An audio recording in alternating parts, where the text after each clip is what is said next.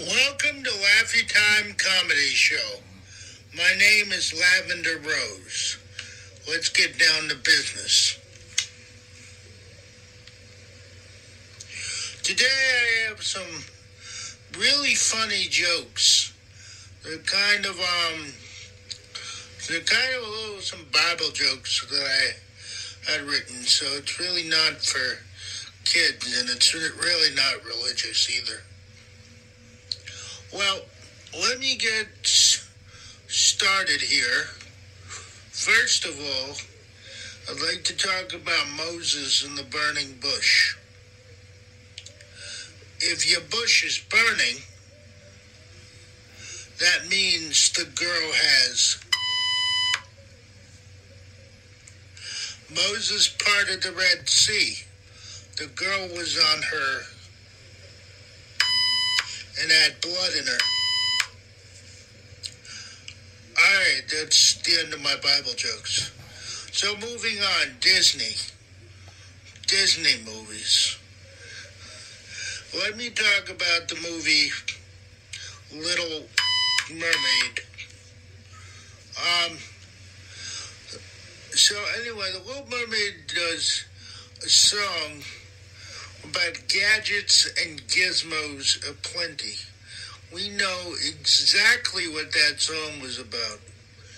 There was nothing to hide from that song to keep it not inappropriate. Because if you think about it, gizmos and gadgets aplenty, I can't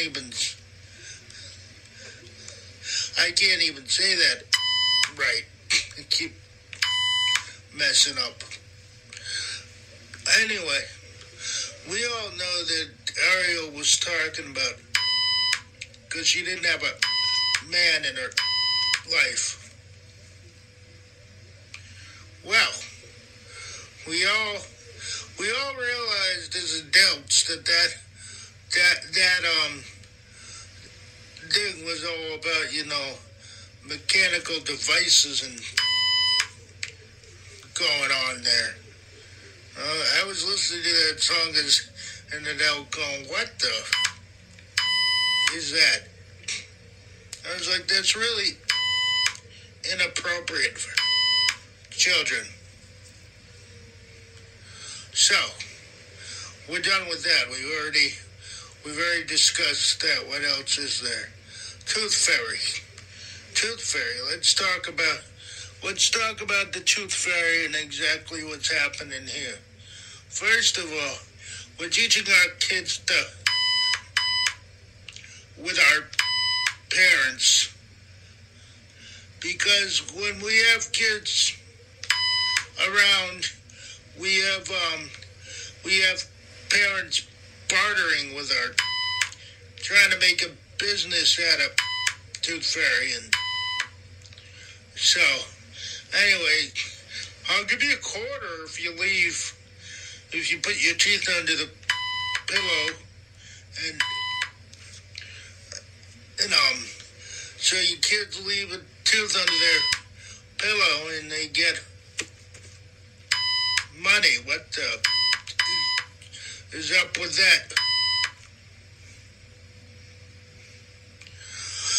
Well, anyway, it's like a business that parents have with their children. I'll just go over and find the biggest kid with the biggest teeth and knock his teeth down his throat and get $1 million. Parents are talking about, well, you can put the teeth under your pillow.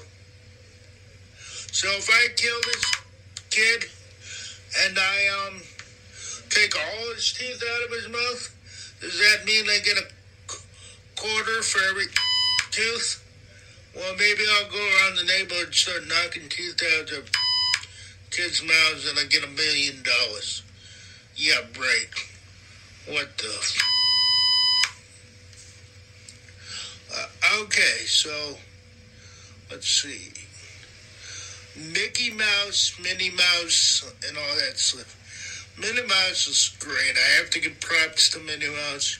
She's Mickey Mouse's girlfriend. I loved Mickey as a kid, so I have to give props to Mickey. Goofy. Goofy is just a pile of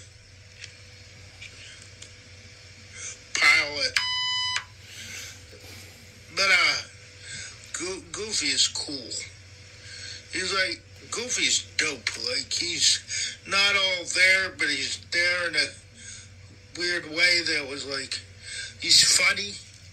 He's generally funny. That's what I like about him. It's almost like he's high, but then again, he's down to earth. That's what really makes him cool. Now, of course, we're moving on to Winnie the Pooh. Pooh Bear is always happy and go-lucky and all that.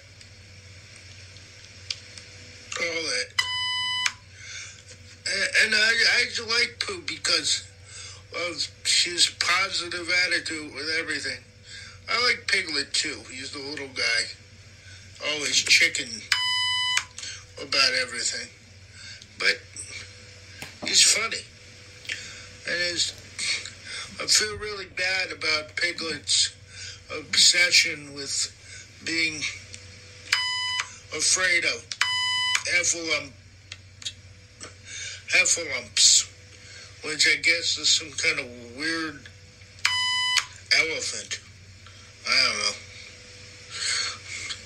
And Tigger, I like Tigger. Tigger runs around like he's on some kind of cracked out medicine. I don't know. I just don't understand him jumping on his tail and stuff. He just runs around there like he's on smack, and it's nuts.